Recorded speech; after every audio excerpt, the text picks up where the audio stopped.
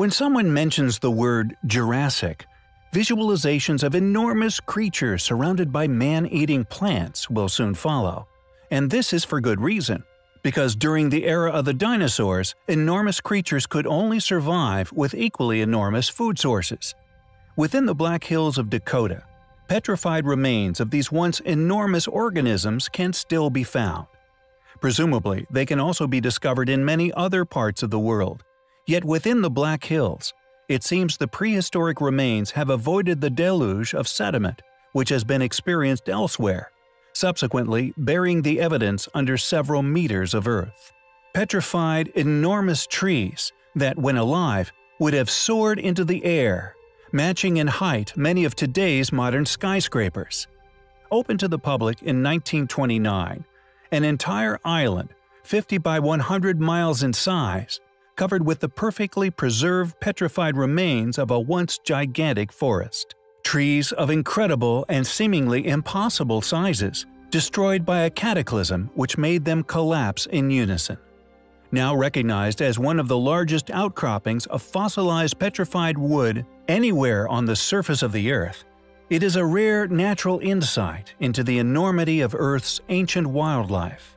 Quote, "Here is just the beginning of an astounding photographic documentation of this petrified island, a little glimpse of an entirely unknown condition upon the Earth.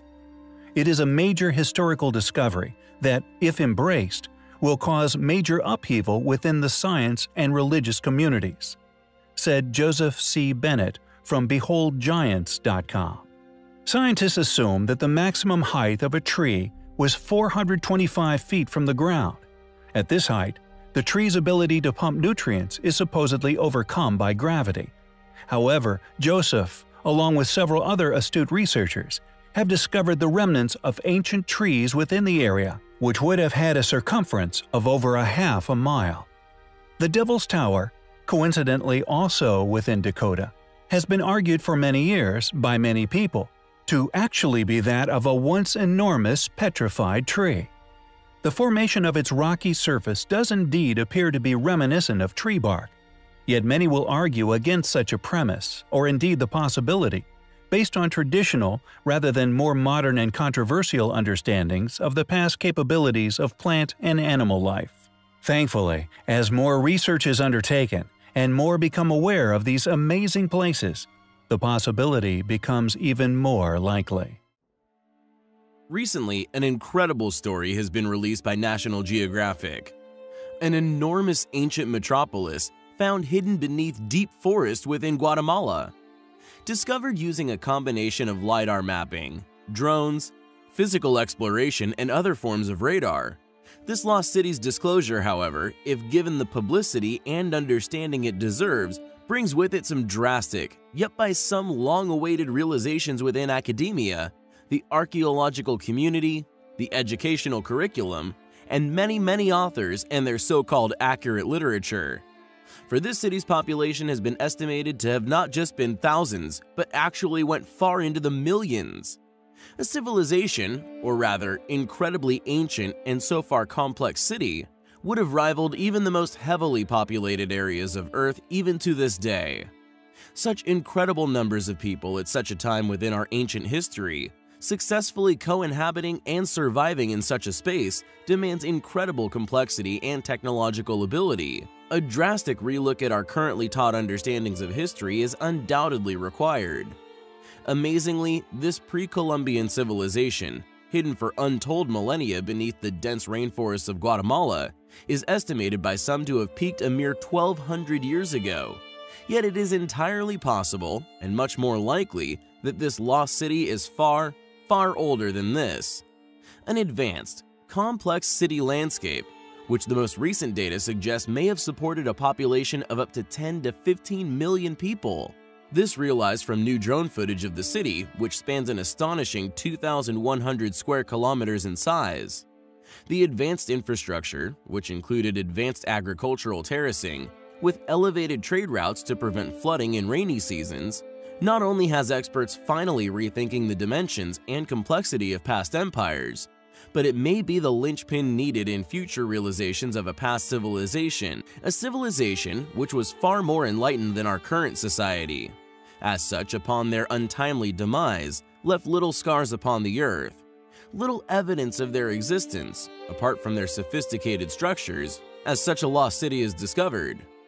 As predicted, modern technology will ultimately bring an end to this worldwide suppression of what should be free-flowing information regarding what once was seen as controversial, is now finally being seen as educational.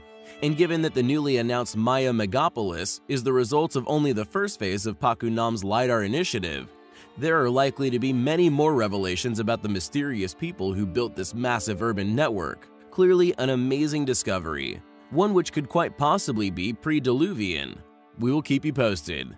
Thanks for watching, guys, and until next time, take care. On a number of occasions, we have covered the unexplainable remnants left by a civilization which once undoubtedly flourished here upon this planet. A true mysterious history. The most notable, and presumably the evidence which will remain upon our Earth for the longest, being the unimaginably enormous megalithic structures which rest in many areas of Earth. These structures built using stones so large, we cannot explain how they were moved. The quarry, known as Yangshan, is such an impressive example of this lost knowledge and/or technique for moving these stones. We felt it deserved an in-depth discussion. What is special about Yangshan is the fact that it was seemingly abandoned, quite possibly due to cataclysm. In the midst of actually cutting some of the largest stone megaliths ever found on Earth, revealing in all its glory just how these stones were indeed detached from the Earth's bedrock, a question which had also remained unanswered for many years. Yangshan also reveals invaluable clues to how they could have been moved. The star of the show, an enormous stele weighing 16,250 metric tons, disputed to have been cut during the reign of the Yongle Emperor, the third ruler of the Ming dynasty in China, reigning from 1402 to 1424. However, although academia is seemingly willing to approach such subjects with an air of arrogance, often due to its in-depth, accurate understanding of said era, it inevitably becomes unstuck once one begins to explore their knowledge or indeed explanation of how these enormous stones were intended to be moved. Academia's illogical explanation of the site is as follows. In 1405, the Yongle Emperor ordered the cutting of a giant statue in this quarry, for use in the Ming Xiaoling Mausoleum in dedication of his deceased father. 3 separate pieces were being cut: the rectangular base, the body, and the head. After most of the stone cutting work had been done, the architects conveniently realized that moving stones from the quarry to Ming Xiaoling and installing them there would not be physically possible.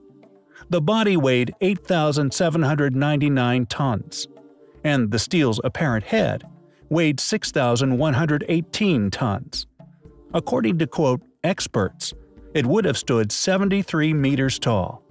A supposed legend attached to this possible fallacy has it that workers who failed to produce the daily quota of crushed rock of at least 33 sheng would be executed on the spot. But is this the real story of Yangshan Quarry? Or could there possibly be a more interesting history attached to this site, and indeed its accompanying stones? Within Baalbek, one of the countless examples found around the world, there are stones well over 1,000 tons in weight, which seem to have been effortlessly placed atop one another, using technologies or methods unexplained by these so-called experts. Is it really that unthinkable to believe that they could indeed once shift these enormous stones found in Yangshan? Not only move them, but lift them on top of one another? Fortunately, more and more people are beginning to look at this exact possibility.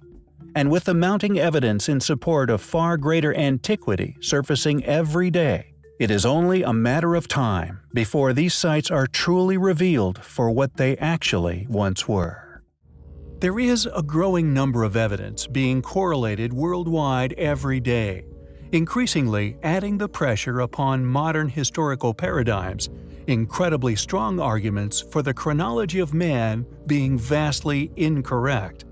Archaeological proofs that our history on this planet has not only been massively underestimated, but unfortunately, due to its doctrine for creation stimulating a large stream of wealth, individuals have become transfixed on this following's flow of financial backing, going to great lengths to protect these investments. This has resulted in a steadfast position by those in the upper echelons of historical, geological, even artistic academic circles. A seemingly immovable, so-called conclusion in regards to all developed, already printed, funded investigative current claims to all historical sites.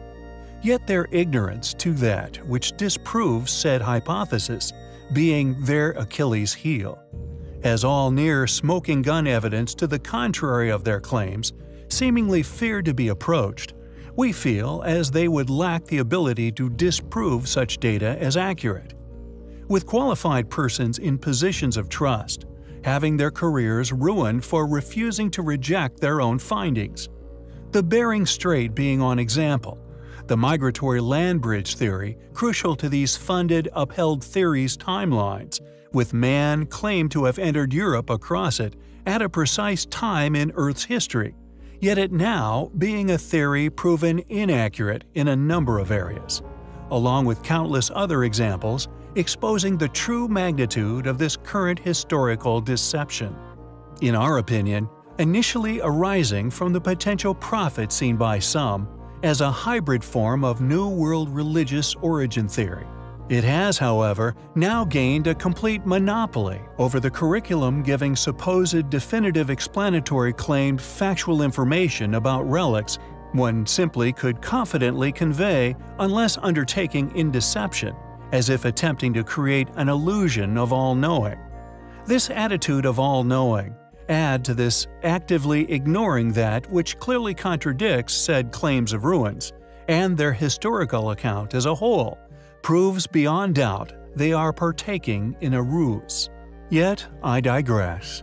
For as initially mentioned, growing evidence worldwide is disproving currently mainstream held opinions, with our next subject of interest symbolically making academia fall on their own sword.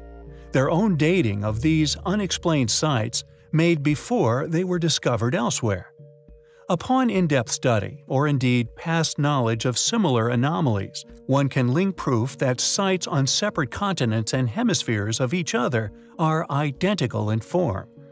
A self-inflicted faux pas, exposure of academics' inability to accurately date sites, or indeed mankind. The keyhole graves, a mass of which has recently been found along an ancient road within Saudi Arabia. Yet amazingly, when we covered these graves before, it wasn't another continent these were found on, predating oceanic travel, but one identical in shape, possibly on Mars. Found throughout Asia and notoriously forbidden to be entered. Now, however, the Saudis seem keen to investigate so that their inhabitants may soon be exposed. Could this be a mass grave of ancient aliens, once buried in this unusual style, one we also believe could possibly be resting upon the Martian surface? We find such possibility hugely fascinating. We recently covered the enigmatic megalith known as the White Rock of Vilcabamba within Peru, showing how this rock was in fact abandoned midway through being harvested of blocks to be used in the nearby polygonal masonry, with many other sites, many still strewn with blocks cut with a natural-appearing face but a right-angled interlocking body. Yet upon the White Rock still remained other mysterious patterns, such as that of the 90-degree steps cut into the stone. We have identified this kind of stone cutting previously, such as at Machu Picchu, clearly used to help construct the polygonal walls themselves, but also at other, until now unexplained, unfinished stones, many found throughout Peru. Nalpa Iglesia, for example, found just outside the astonishing ancient ruins of Ollantaytambo, a mysterious megalith that many, including us, previously presumed was possibly some elaborate, deliberate carving. a throne, or possibly, like the false door meters away, an ancient portal of some form. However, when one approaches said rock with the same eye as that of the white rock, one quickly finds matching stonework, finished and installed as that of the water fountain found within Ollantaytambo itself, thus further supporting our hypothesis of these types of stone cuts, and indeed step patterning found upon them is indicative of unfinished, abruptly abandoned stonework, many left unliberated or strewn among their ancient quarries. As with the many other discoveries made, once one begins to perceive unexplained artifacts of this nature in the correct way, they suddenly make sense, and the supportive evidence simply flows from the hidden into plain sight. How this, or possibly another, clearly advanced yet once Stone Age civilization made the cut marks into the solid pink Aswan granite found upon the unfinished obelisk among many other megalithic blocks found within the Aswan quarry within Egypt, however, is yet another mystery yet to be unraveled. But by identifying and distinguishing between what were enormous megalithic block quarries and what were those of the baffling polygonal blocks is, we believe, the correct path to take if one wishes to unravel the mystery of just how this lost civilization operated, what they were constructing, and hopefully explain who they were and indeed where we came from. It is a pursuit which we find highly compelling. We have in the past covered the remarkable legends, and in particular, the intriguing enormous tombs which cover the Mediterranean island of Sardinia. Long claimed as the resting places of some 800 or so ancient giants who once belonged to a now lost race of beings, it is undeniable that the scale of these inner chambers is of considerable size, most capable of housing remains of a size of 15 feet or more in height. There are, undeniably, many compelling pieces of written reports, and indeed photographic evidence of the discovery of ancient giant remains. Yet nearly all seemingly vanish into thin air, many shortly following the mention of the involvement of certain academic institutions, such as the claimed 3,000 or so remains claimed to have been excavated by Ralph Glidden on Santa Catalina Island, located within the Channel Islands during the early 20th century, all of which now lost. However, like the many ancient ooparts we share, there are that rare few which have fortunately made their way into the hands of private collectors or individuals lacking any agenda but that of revealing the truth of these objects' existence. And one such scenario involves that of a Luigi Muscus, a man who actually owns farmland on the island of Sardinia, upon which he claims to have found gigantic molars of a hominid appearance. In tandem with her appearance on the program Coast to Coast AM in the U.S., Paola Harris shared his extraordinary photos. After looking into the artifacts ourselves, we have indeed found an argument which will undoubtedly be used to dismiss the finds as that of ancient cave bear teeth, yet the root patterning, and indeed crown of the molar, like that of the partial jaw also shared, seem to us to be more reminiscent of giant human skulls rather than the patterning of prehistoric bears. What's more, it must not be ignored that surrounding the claimed discovery site are indeed the aforementioned and gigantic ruins and the legends of individuals large enough to have once housed such teeth in their mouths, which all persist on the island to this day. What do you think? An ancient giant's molar and lower jaw? Or simply that of the remains of a prehistoric animal? It is a legend and indeed series of discoveries which we find highly compelling.